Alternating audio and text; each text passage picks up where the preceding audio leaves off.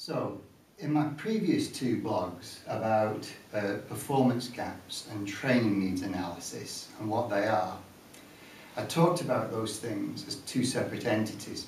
And what I want to do now is just to show you how those two concepts work, if you like, in a pragmatic way in a workplace context.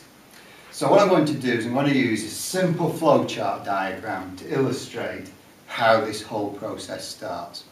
So let's begin by assuming that you receive an inquiry, and the inquiry is internal or external, and the client is requesting training or development of one sort or another.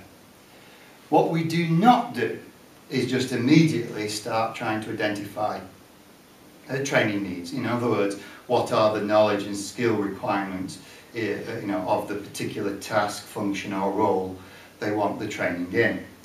The first question we have to ask leads us to this. We have to define the performance gap. In other words, what is the shortfall between what the target group is currently doing and what we expect or hope or intend that they should be doing. Now, if we can determine that there is a performance gap, we can go on to the next stage. But if we can't determine there's a performance gap, we've really got to question, well, what are we training? What is it we are trying to impact on? However, this leads us to this next step.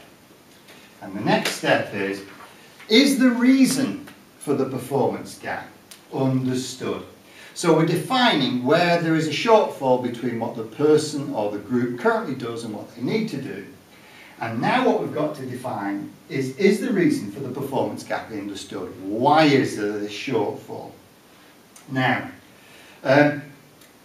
is the reason for the performance gap understood?